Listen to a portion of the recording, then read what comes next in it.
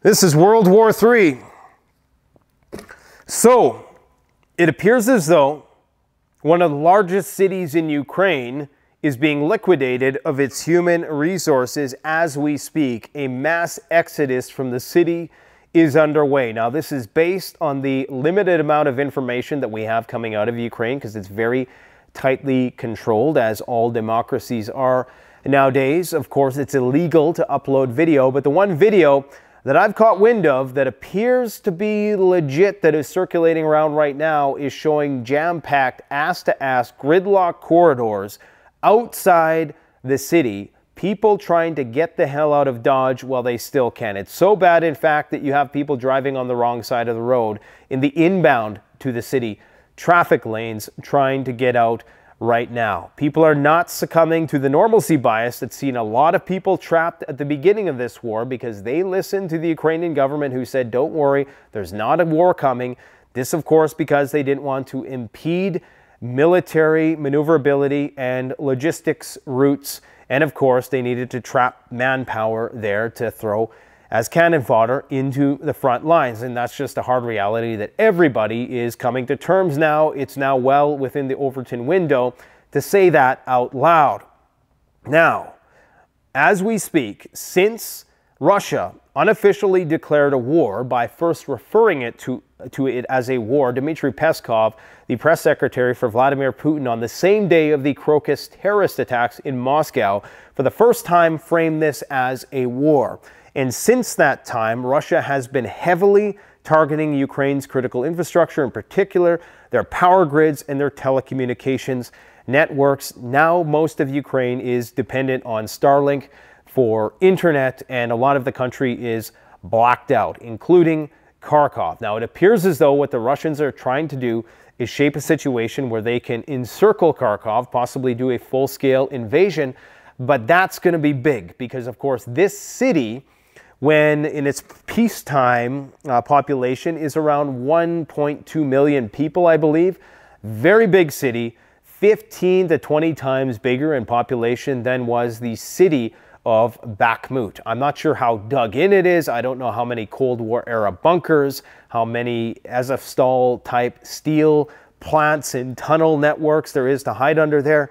But that could be one hell of a protracted, bloody battle if it actually takes place. I'm sure that the Russians are going to try to take it through some other means so they don't have to go block by block, because if they do, that is going to be a nasty one. Now, the Ukrainian government, unfortunately, has a vested interest in keeping as many people there as possible. I don't know if this was a government decree evacuation order. Again, information is limited. I'm guessing people are leaving the city of their own volition. They don't want to succumb to that normalcy bias that had them trapped there in Kiev, where, you know, everybody who wasn't militant had a gun put in their hand so that they could be the poster child of a Time magazine article to win international sympathy, and you know how the whole thing went. Unless Ukraine at this point in time gets some windfall of financial support from the West, then it's over. And I think this guy right here, Zelensky, knows that. And when I say it's over, all I mean is that they're going to hand the keys to NATO. Okay, so that doesn't mean the war is over. In fact, that means the war is just getting started. What you're seeing right now, very covertly, is Zelensky is turning over his entire cabinet. Every single day I read about another 5 to 10 people that he is relieving of their positions and putting new people in the government, almost as if to give them like paid extended vacations, sabbaticals, other jobs in diplomatic positions around the world or in adjacent countries, almost as if they're starting to build a government in exile. They're getting ready to hand NATO the keys. Maybe they think in their mind that this new skeleton crew that they're throwing in there is going to have better bargaining potential, and that they're going to be able to hoodwink the Russians with Misc 3.0 or whatever it is they cook up next. But it starts to look like this could be what's happening. They're going to hand NATO the keys, because right when the F-16s enter the battle zone, and it's going to be American pilots, I'm going to talk about this in a moment. I talked about it the other day, and I waited 48 hours, and it was confirmed. Anyways, once those enter the fray. The NATO and Ukrainian military will be virtually indistinguishable at that point. And of course, this means that NATO is effectively at war with Russia directly. And what we once knew as the Ukrainian government will just dissolve and merge to be this transmutated version of NATO, Ukraine-NATO, maybe that's what they'll call it. I don't know what they're going to call it, but it's going to be this new entity that emerges where it's kind of governed loosely from abroad, maybe somewhat on the front line from a distance, because of course these guys who've been in there capitalizing on all the pain and suffering of the Ukrainian people for so long are going to jump ship as soon as well, not as soon, but they're going to try to ride it out to the bitter end. But Zelensky wants to give everybody a running head start, and then he of course is going to take that business trip at the very last minute and likely not return. Now, that is not even the biggest story of the day. The biggest story of the day is Israel effectively declaring war on Iran. Today, Israel took out 3 brigadier generals of the IRGC on Iranian soil inside Syria, okay? So we're talking about the Iranian embassy, the consulate next to it, which was hit, completely destroyed right between the Canadian embassy and the Iranian embassy. In fact, 3 high-ranking brigadier generals were assassinated, as well as, I think, 4 or 5 more higher officials. And this, of course, was a full-blown declaration of war. Israel is getting ready for war. Just 24 hours prior to this attack, gold was on a bull run. Gold has been on a tear, touching almost $2,300. Completely insane, day after day. In the week prior to what we're seeing now, gold went up nearly like $100, $150. This is unprecedented in the history of gold. A move like that, you see that in Bitcoin. You don't see that in gold. Why? Because gold is like 15 times a bigger market. For those types of numbers to move, when the US dollar hasn't moved, and I know I was one of the people who coined the term that, gold, the price of gold doesn't change, the US dollar it measured in does, but not in this case, okay? This is different. So this means that something else is happening, which means that it's trying to tell us something. Gold and oil are the barometer for shit hits the fan, and they're both slowly creeping upwards. Here's what's going on in Israel right now.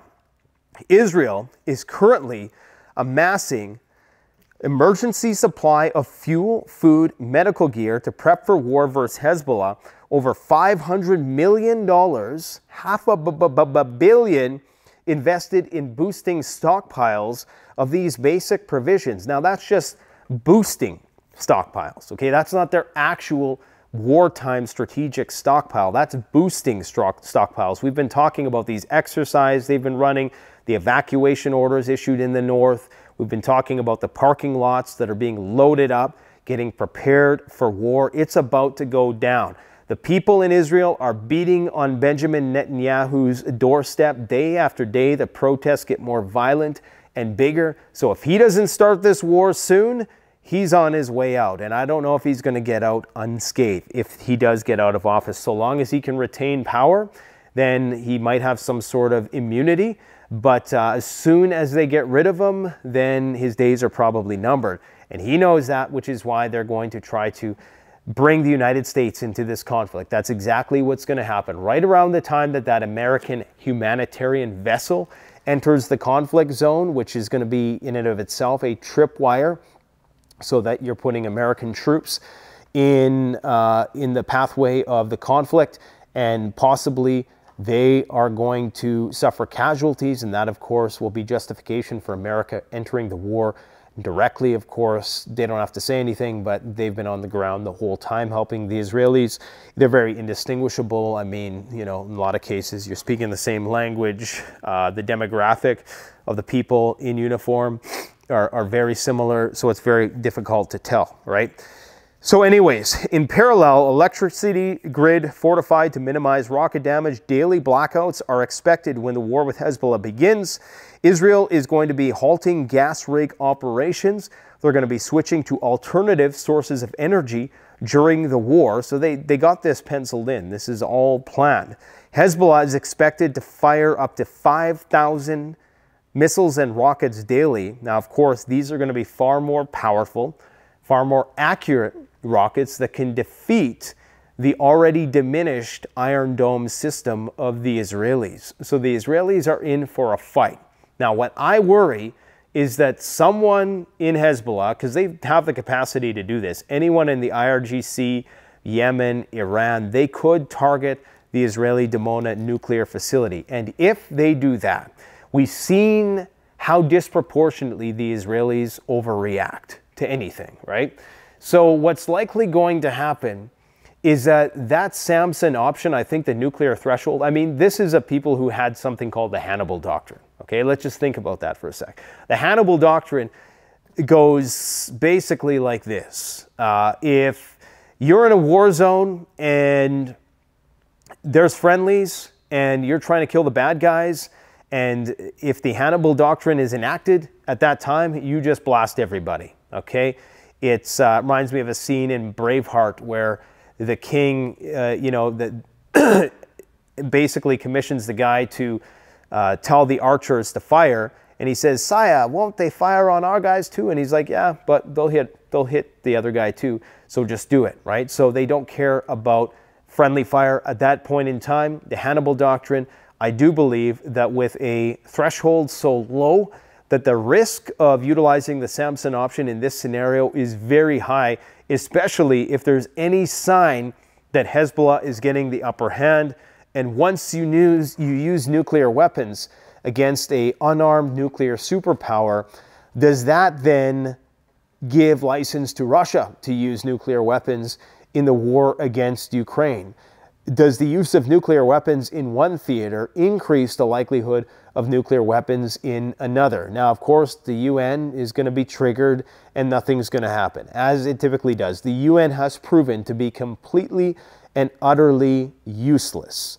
They are totally sterile in their ability to have any sort of, to effect any sort of change on the situation as it is. So I think that what we're about to see is an explosion of conflict throughout the Middle East, the likes of which we haven't seen probably ever.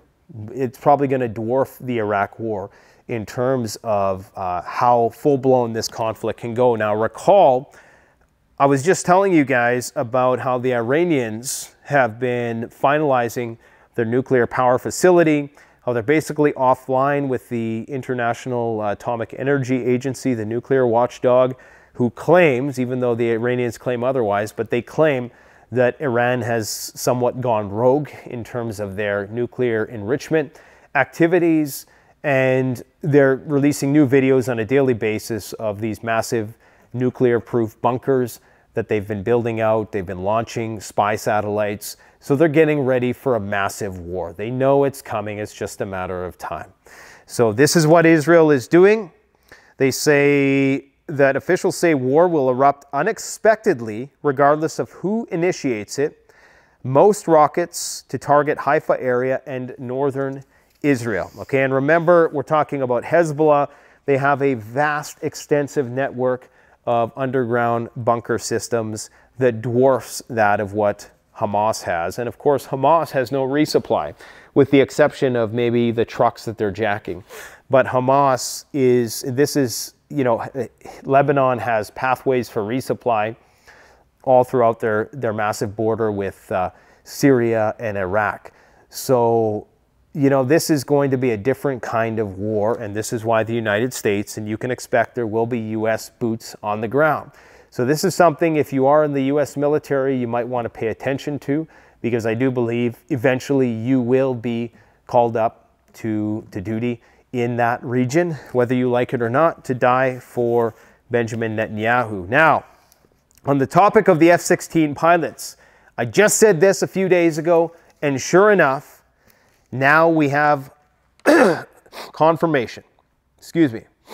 So, in an interview with a Ukrainian news organization, an American pilot named Dan Hampton basically said that he and a group of other military pilots are ready to fight in Ukraine flying F-16s when these aircraft are delivered there. Now, I told you guys that why would you waste a perfectly good plane on a noob when you have so many vets just itching for a chance? They've been waiting their whole lives. They've been watching Top Gun on repeat and the new revised version on repeat ever since this war began, itching for a chance, just one chance, to get in there and get shot down by Russian air defense. And that's what they're going to do.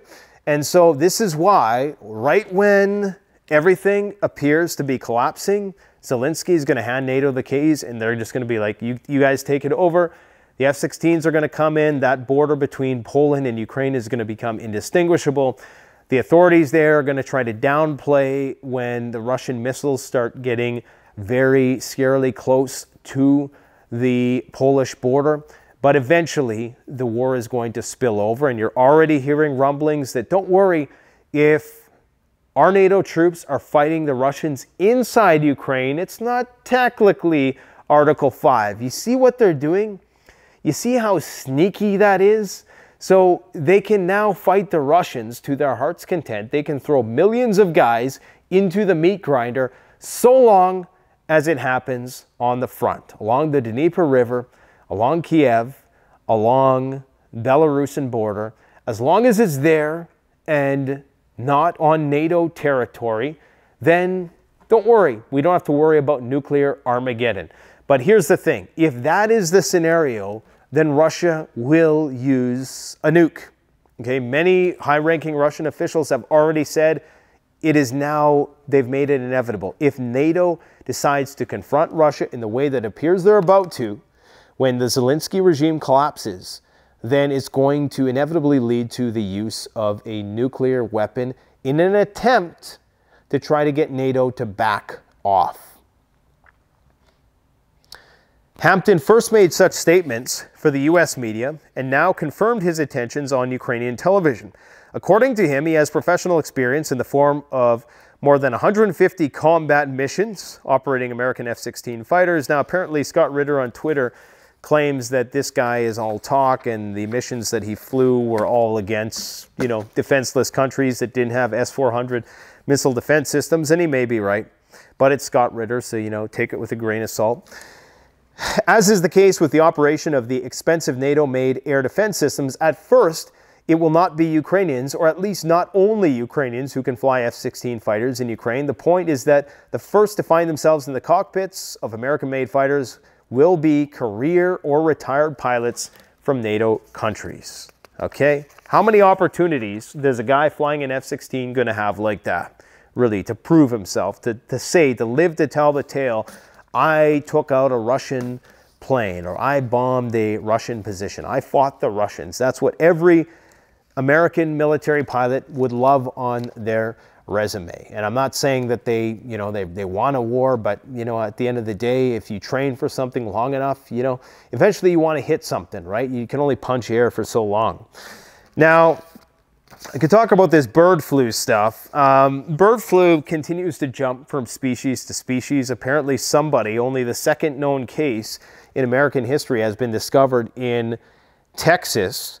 So this is now, I believe it was sea lions that it was infecting last year, and it was infecting so many different types of species. So it's already jumping species, which means that it's only a matter of time and I'm pretty sure there was either species to species spread with sea lions, or it was just that the seagulls were pooping so much around where the sea lions hang out that's why they were catching it.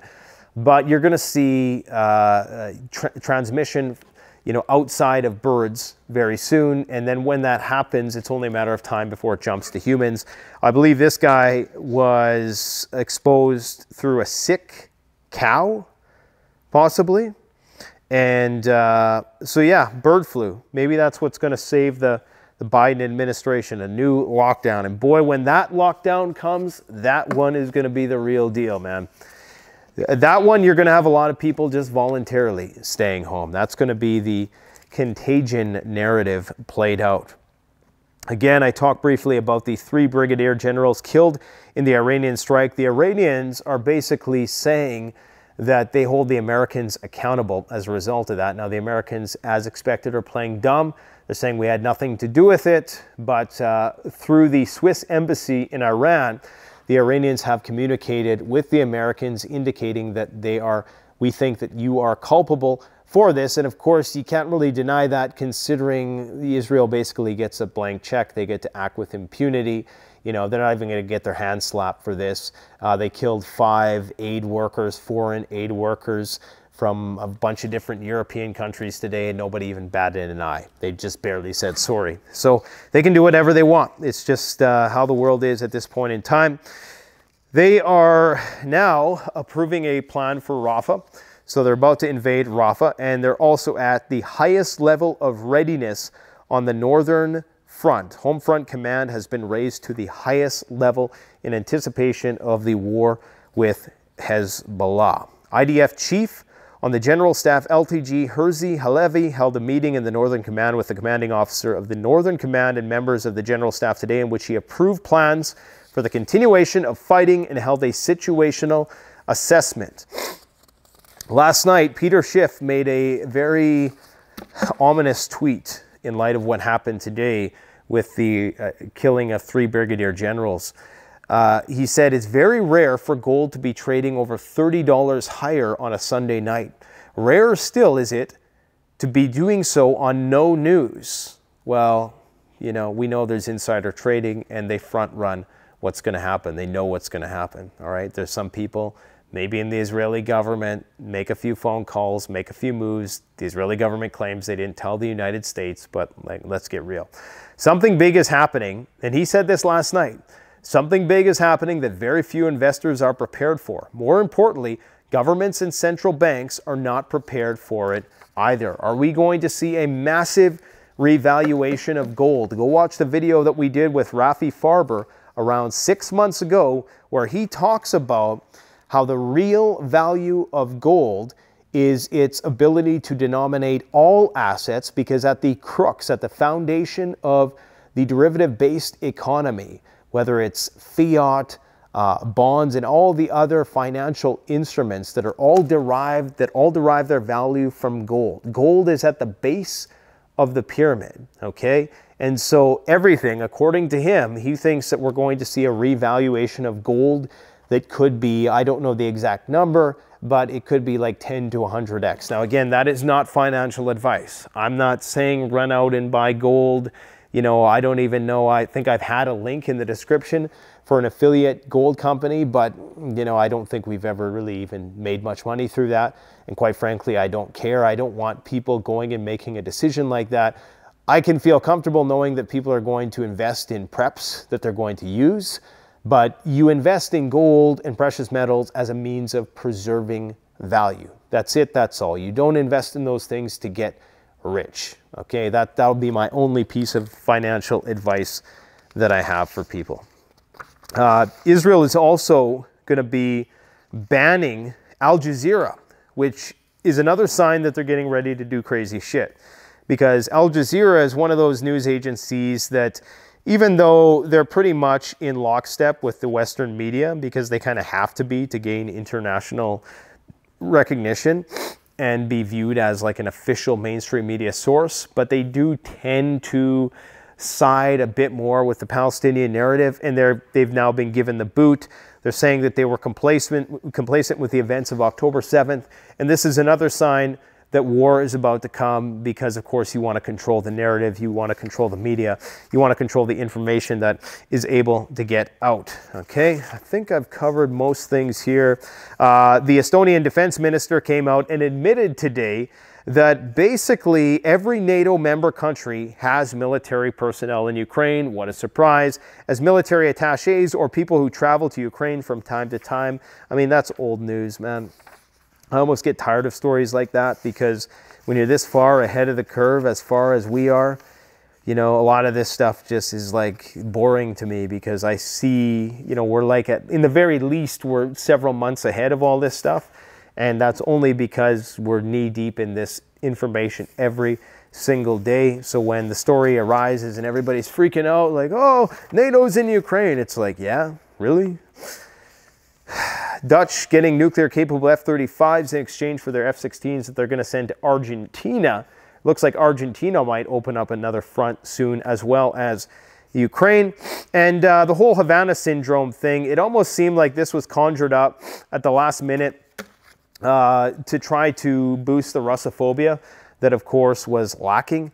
And apparently the U.S. government now walked it back and said, oh yeah, we don't have any evidence that the Russians were doing this. But it somewhat vindicates a guest we had on recently, Arthur T. Bradley, a NASA engineer, who basically addressed the topic of Havana syndrome from a very empirical point of view, where he basically laid out what the symptoms were, what the possible explanations were, what the plausible explanations were. And yeah, so if you want to, learn more about it, go and check out that video. I think he gives a very even-keeled analysis of that. And the Russians are already hunting for F-16s in Ukraine. I'm going to leave it there because, yeah, you can see my crew behind me here. So I guess this guy is going to be leaving us soon. We're going to see... who do you think will be the last man standing? I know some of you guys think this guy will be the last man standing. Let's take some bets in. As you can see, I don't have Justin Trudeau yet. The only reason why is because I don't want to have to look at the guy every single day when I come into the office, but we'll probably have to get one for good measure. Let me know who else I should add to the cast here. Thanks for watching, guys. Don't forget to like, comment, subscribe. The best way to support this channel is to gear up at CanadianPreparedness.com. And some people are too oversensitive. I was yelling at people today. I released a video earlier in the day where I was trying to motivate people to get out there, use your gear. We're releasing a series of comprehensive firearms training videos. It's not enough to just be consuming an endless stream of bad news. You gotta get out. Like me personally, I love it when people are yelling at me to motivate the hell out of me. Like if I had my own personal C.T. Fletcher or David Goggins, that would be frickin' awesome to get me through the day, to maximize my productivity. So if I hurt your little tender snowflake feelings by yelling at you to get off your ass and do something, then I don't apologize, because it's going to be a lot worse when shit hits the fan. Thanks for watching. Canadian Prepper out.